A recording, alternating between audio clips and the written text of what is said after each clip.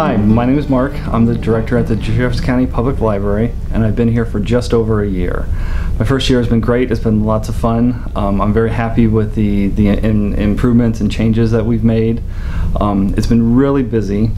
The most notable changes we've made have been our Wi-Fi system. We upgraded it. It's much faster.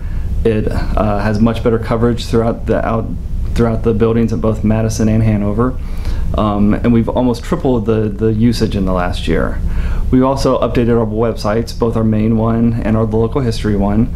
They're much faster, sleeker, and more modern looking, much easier to use. Also out at Hanover, we've doubled the staffing, and we've also added 4 hours to each week that we're open. And finally, our programs this year, we're on pace to double the number of programs we've had in the previous years. Now, those are all great changes, and we're looking forward to keeping those up as we go along, and we're not planning on slowing down anytime soon.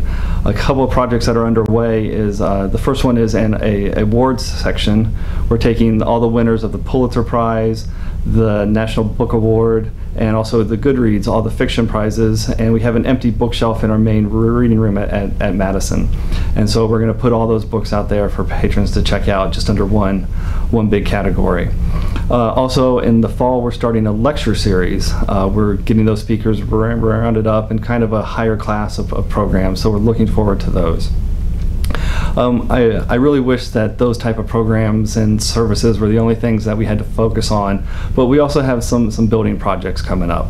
The Madison's roof is over 30 years old, so it's a little bit long in the tooth. In fact, my first couple of months here, my father-in-law and he owned a roofing business for several decades. We went up on the roof and patched up all the leaks and anywhere that we thought might be leaking, just to try to get a few more years out of it. So that's going to be a big project. Also, our elevator was installed in the 60s and hasn't been touched since. So that's going to be a big project coming up. We're installing handicap doors out at Hanover. We currently don't have those, and so we wanted to get those in to better serve everyone out at Hanover. Now, these are all big projects, and they all need to be done, but the problem is they drain funds from the fun stuff, the things that directly benefit patrons.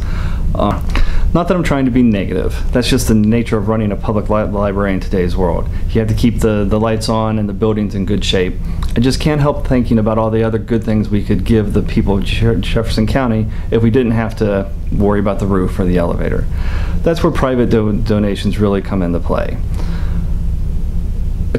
In the 1980s, a woman named Pat Euler gave a substantial amount of money to the library in her will. Through good stewardship by former directors and boards, we've been able to increase that money by almost 50%, all the while buying books year over year. Many more books than our operating budget would have allowed in the first place. Also, each year, Arvin Sango, a local company, gives money to the library for our summer programs. The kids benefit from this greatly. Our programs can be more robust. We can have more events, and it's just all in all, everyone benefits from it. The library has always been free, and it always will be free.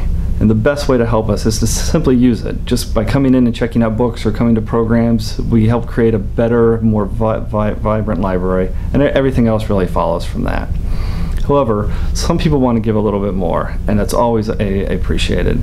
If you'd like more info, you can simply call us or check out our website at mjccpl.org/donate. Thanks. My first year was great, and I'm looking forward to many more.